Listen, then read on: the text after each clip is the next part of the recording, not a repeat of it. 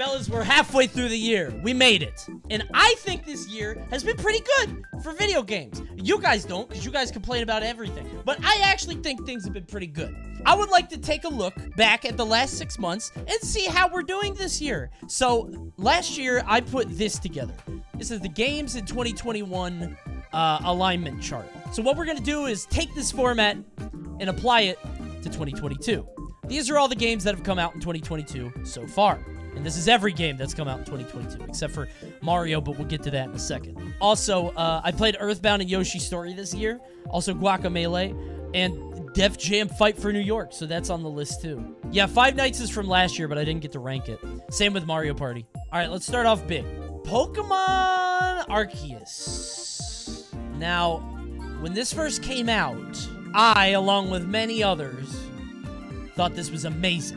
First Pokemon game in a very long time to actually grip me. But was it really that good? Or was it just the gimmick of the open world with Pokemon in it? In terms of popularity, it's clearly up here. But were we just bamboozled? This streamer says, no. I think it was a good game. I thought it actually was pretty good. I think a big part of it is that brain tickling where you like check off all the things on the Pokemon and you're like, oh my god, I have to watch Buweasel? I have to watch Buweasel do water move 10 times and then I get to write him down, right? And I think that kind of tricks people into thinking they're having fun, much like Only One Here says that, you know, big upbeat music does. But I think it's about there. I think Pokemon was pretty good. I don't think it was amazing. In fact, I might move it down a little bit because I didn't actually beat it. It was kind of tedious. And let's also not forget, this is only good in relation to the other Pokemon games that have come out recently. Most profitable franchise in history, by the way. And this is the best they could do. Kind of tedious, kind of boring, but it was still good. They pulled off open world. Fine. Good. Rogue Legacy 2... is definitely more niche, but not as niche as you would think. It's good, but it's basic. What even is that? It's a roguelike. Roguelite. People get mad at you if you mess that up. It's a really good, sort of hack-and-slash style rogue thing. Kind of like Spelunky, but with more emphasis on combat and platforming. It's a sequel that did everything good. It's fine. It's exactly what you think it's going to be. Horizon, I don't even think I can rank this accurately because I played it for a week and then Elden Ring came out and I feel so bad. I bought that fucking game for $70. It's sitting in my PlayStation 5 because I haven't bought another PlayStation game for $75. There are no PlayStation games, but it feels like the same as the other one, which makes it good. I think it's good and I think it's popular. I think it's up here. Sony exclusives are tough because Sony exclusives are like, are they popular? And actually, it didn't iterate that much on the first one, so I'm going to put it here. Technical marvel, looks amazing, plays fun. I gotta put it there. Blood Hunt, I only played for a little bit. It is good, it is niche, although it is getting bigger. I don't know how to rank this because it's just a team MOBA. I just only really got into a little bit before all this new string of games came out, and now I'm on Roller Champions, which I will not be ranking as I am sponsored by them, and I can't give an unbiased review, of course. Not really on MOBA, I guess. It's third-person shooter. It's good, though. MultiVersus came out. I think it is a very strong start. I don't know about you guys. I was shocked by the relative lack of interest. It felt like it kind of, things kind of were quieter than I thought. It's a beta, I don't really care yet. Is that how people feel about it? Is that what you guys feel about it, honestly? Because it's a closed alpha. Are people just not interested? If I can't play it, why should I throw my attention to it? So you can, like, see it before it comes out and see if you want to...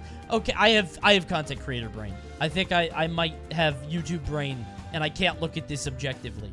I just see it, and I'm like, why won't people watch this?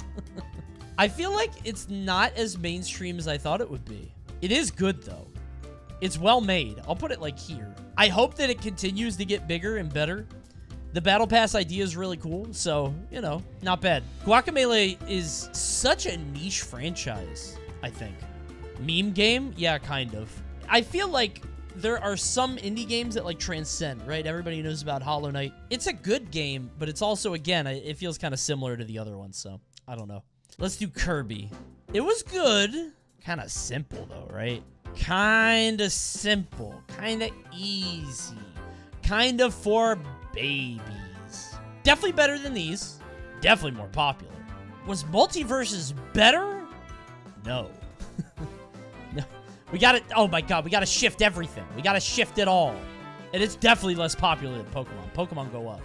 Like here, right? This is like a solid 7. I feel like the Kirby game didn't, like, blow anybody's mind. It was just a good Kirby game.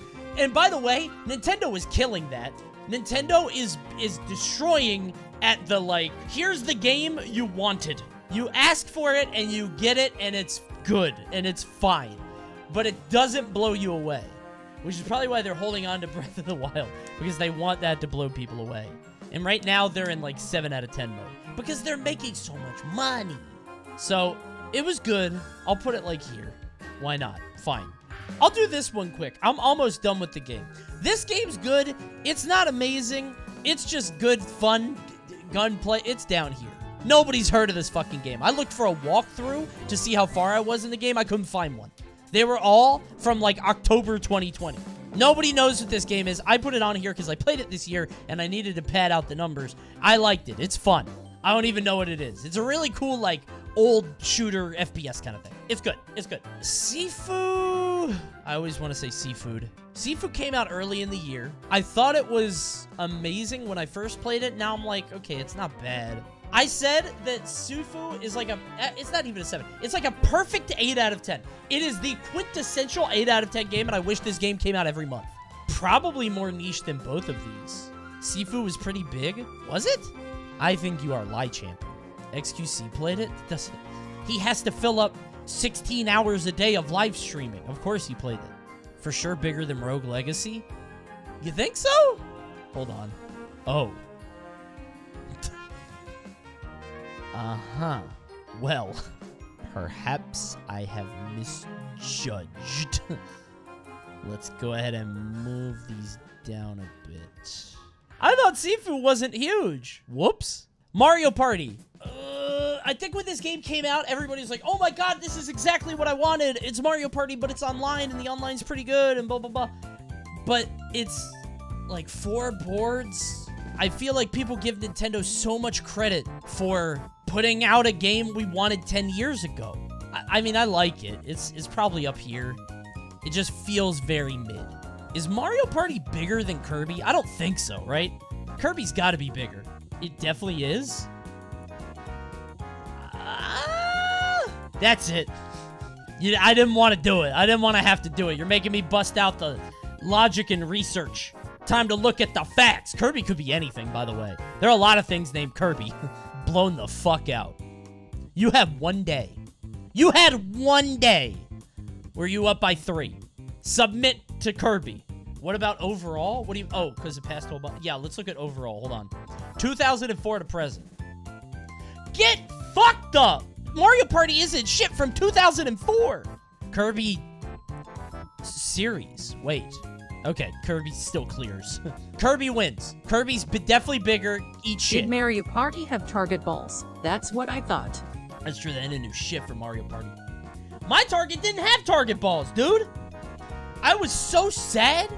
Yeah, no, it's... Kirby wins. Okay. This one might get a little contentious. Let's have the Earthbound conversation. Okay, we can all agree. Right, it's down here. Is it good? The thing is, I did beat it to completion. I beat the whole game, and I enjoyed myself the whole way through. However, that was with heavy use of the Nintendo Switch's rewind feature. Without the rewind, this shit's bad. Without the rewind, this game is a fucking chore. And I hate to do it. Useless clarification? No, it's useful. It's useful, trust me. Earthbound without rewind is like down here. It's just not great. Earthbound with rewind is like here. Earthbound is a fantastic experience that a lot of people should play. It's very unique and different, and it's just charming and fun. But is it better than Kirby? Yeah. I think I put it there. I think I put it there. I do. I love Earthbound. It's a great game. Is it this hipster? No, it's up here now. Didn't used to be. I think this is a good spot for it. Because the average gamer doesn't, or the average person doesn't know what the fuck Earthbound is. Most people don't know what Sifu is either. But, you know, maybe they read it in a magazine or heard about a game. It's definitely more niche. Earthbound is gamer core. Five Nights at Freddy's security breach. You know, we have the Kirby problem again. Really the Pokemon problem. Was it a good game? Well, what do you mean by good? Objectively speaking, it's probably like here? Because if you think of this like a preteen Amnesia, I think it's pretty good at that. But I'm gonna push it up a bit because I think this game was creative as shit. With the gameplay elements, it's not. With the gameplay elements, it's not. You know, it's stay away from the bad guys. If they see you, they run after you. Whatever. But the world was actually really neat, and it was really well realized. I'm gonna give it more points because of legitimately how ambitious it was. I think that deserves some points. So I'll put it like right there. Coney, will you play the DLC though? Maybe, I don't know. Depends. It tried something new. Of course it wasn't great. But you know, they tried something and kids have the ability to now play a shitty Outlast, right? What about all the bugs though? I don't care about bugs. I love bugs in every game. But again, I have content brain, right? If a bug happens in my game, we all get to laugh about it and have fun. If a bug happens in your game, you get to be sad alone in your room. You have to reflect on all the time that you wasted. I get to be like, huh? And maybe get a clip out of it. I might make money from the bug. I think security breach is rated. Oh, I forgot this is going on YouTube. Also, while we're here, go ahead and subscribe to the channel. It only takes a second. Just go below the stream and hit the red button, silly. Did I say below the stream? Below the video. Whatever. You know what I meant. Five Nights pretty good. Five Nights goes there. Def Jam Fight for New York. How do you even rank this? I mean, it's niche, right? I'll put it like here. Is it better than Arceus? Kind of. I actually think it is. That's actually insane. Probably like here. Because let's also not forget, this is a game. Let's not go too hard on the content. This is a game from the PS2. But it was well made and it was fun. It was good. Let's get some games out of the way. Mario Strikers, this is not out yet. As of me recording this video, hey, I'm going to update this on Sunday. So I'll update this based on my first impressions. But right now, I don't know. As of right now, here, I think. They had the online demo thing. And I played for 30 minutes and I just didn't have fun. I stopped playing. But I don't know. The game's not out yet. It's getting pretty good reviews. We'll see. The Quarry is actually getting crazy reviews. I'm leaving this dead center. I have no idea. This one makes no sense to me. I don't know. I don't know what this is. I don't know what to think about this game. Because people are saying that it's good. I don't believe them. I think they're lying. This makes no sense. So there we go. I forgot to rank Yoshi's Story. Okay, objectively not great. Pretty mainstream, right? You forgot to beat it first. We'll beat it tonight. How about that? I'm gonna load it up, and we're gonna beat it together. It's sold the same as Earthbound? Yoshi's Story? Okay, well... But it's Yoshi. Come on. It's Yoshi! I'll put it here. Now, I am delighted to reveal to all of you this year's truest internet darling. That's right. I've been holding off on ranking a certain game. It is the most bottom right game that exists. Vampire Survivors is a $3 Steam game that I am still playing a lot. And I should stop. The dev updates it like once every 2 weeks or something and adds new achievements. It's literally just a fucking mobile game, but it's fucking good. How many people are playing it now? Hold on. Oh, shit! No, what? 77K? Influencers do work. There's a very funny Asmongold clip. Hold on. POV, you start having kids. Food again? This is bit rate. Food again? Food again? Food again? Food again. Food again. Food again. Food. Money. Money. Money. Money. Money. Money. Oh, I don't know why I love this clip so much. There's just something about the desperation. Food again. Food again. Again. Again. I have to keep feeding this fucking kid. How does it keep eating? Oh, it's a great clip. What the hell is all this? This is Vampire Survivors. It's a very fun game. I think it goes down here. I guess it is more popular, but it's not more popular than Earthbound. It's hard because it's big in online spaces. 77K people at one time when it came out. That's insane, dude. But it's bigger than these two. So actually, I got to do this. We'll move these down and move this up. There. Last thing to rank. Elden Ring. Hard top right. That's what I would have thought. Up until a certain point in the game. Elden Ring makes an extremely strong first impression. It really has that magical feeling that you don't get from many games now. And it's still good for like 20 hours, 25 hours. However, it has the biggest drop-off in quality of a game I maybe have ever seen. Elden Ring, at a certain point, drops off a fucking cliff. It seemed like they got lazy with the balancing. The same bosses and different characters are reused over and over. Elden Ring is a really hard thing to rank. Because if it stayed this good throughout, it would be like, boom. It's the most successful game in the Dark Souls franchise for, like, ever. It's over here if it stayed that good throughout. But Elden Ring just falls on its fucking face. And the issue is that it made even the cool fights like Hoaraloo, like, I didn't even care about it. I wanted to be done with the fucking game. I was so annoyed. I wasn't having fun anymore. And it sucks. I did beat the game very easily, and I didn't even die once. So I'm gonna do this. Elden Ring is like first 80% of the game is like up here. However, I think, personally, like, here. I'm not kidding. Dude, if I played a Souls game that was like the last fifth of Elden Ring, I would stop. If I played The Surge or any of that other bullshit, if I played that shit and I had to fight Malekith, I would have turned it off. That Malekith fight is dog shit.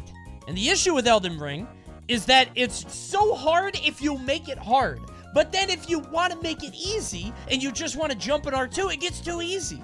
There's nothing in the middle. I could just jump in R2 and stagger everybody. Or I just don't. I'm not being a contrarian. I said it's a good game, as you can see.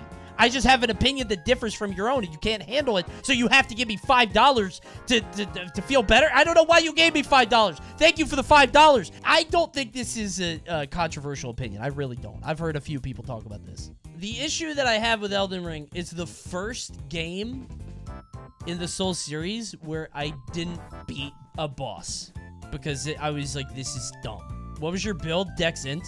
I just went Dex Int, and it wasn't because it was good. I just liked the prisoner's helmet, and it turned out to be a good build. So, who didn't you beat? Okay.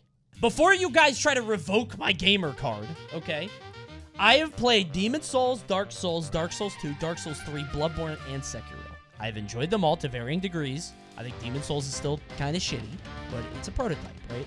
I've beaten every boss in all those games, except one, actually. I did not kill Priscilla. Do you guys remember that?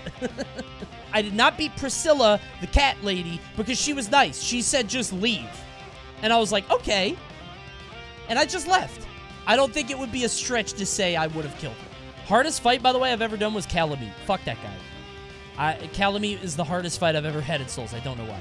Elden Ring is the first Souls game where I have been fighting a boss and I'm like, this is fucking dumb. There is a point where you go from the whole tough but fair, you know, you're gonna prepare to die bullshit into, like, getting over it with Bennett Foddy. You're going into meme territory. And that's how I felt about Millennium. I just... What the fuck are you doing? If she didn't have a second phase, maybe, but I just don't know what they... I get the idea is, like, the biggest challenge you can have. And it's optional. So, by the way, I'm not actually holding it against the game. I'm just bringing this up from my personal experience. I'm not even holding it against the game because it's totally optional. You could do it if or not. But it does represent this weird idea. I think she's like the culmination of the issue that is in Elden Ring, where they're designing bosses designed to be fucking impossible. It doesn't flow with the game. The way that you play it, it feels like you're in a Dark Souls shell, but you're fighting Bloodborne bosses. And that's not an original thought. I mean, I had it independently, but I know a lot of other people have said it. But that's how I'm feeling when I play the game. And they give you so much stuff to make it easier, whether it's summons, or jumping R2s, or whatever the fuck. But it all just kind of cheapens the experience, because I could just make a mimic tier myself and then not play the game. People beat the bitch naked with a pot on their head. Okay, yeah. That's cool. How long did it take them to do that? The ability to do something doesn't mean that it's not bullshit or hard. People do 72-hour runs of Animal Crossing. It takes a week. Like, what do you... That doesn't mean that it makes it any less bullshit. Spill the beans, what weapons we're using late game. Moonflare. I had the tail of the star guy. By the way, what a waste, dude. They had that star guy. That Estelle was one of the coolest fights. It was annoying and it was kind of bullshit, but not in a broken way. It just like, it felt fair. And then he shows up again? That made me so sad. It ruined all the happiness and all the excitement. I don't know. It really cheapens it a bit. It doesn't feel special. I know that they had to like pad out the game a little bit. I think it's a different design philosophy and I don't think it's bad. I genuinely think it's just a difference in how they want to build and craft the game. And I don't think it's bad. I don't begrudge it. That's why the first 80% is amazing. But that last 20%, everything after the fire giant, not good. It sounds like it's not that you didn't enjoy the last 20% of the game, even if some of the bosses weren't good. I think you didn't like the late game exploration. I agree with that. No, it's not even about the exploration. It's a bunch of things adding up. Let me put it this way. If the last 20% story-wise banged, I wouldn't even care about the reused assets. I really wouldn't. If the last few fights were killers. Really. Because it would still feel so unique and different, and it would feel whole. But it's the lack of meaningful exploration added with the fact that the last few bosses are really just over the top. And this is it. These are the games this year. We're done. And it's their problem now. Now they have to deal with it. Can't wait to see the replies on this one. I hope you guys liked the video. If you did, like the video. If not, then you make one. You do better. Thanks for watching. Remember to subscribe. I'll see you next time. Say bye. Bye, YouTube. Goodbye. Earthbound Twitter is going to go crazy. Whatever. They realize their little niche Japanese RPG is silly. It's a silly game.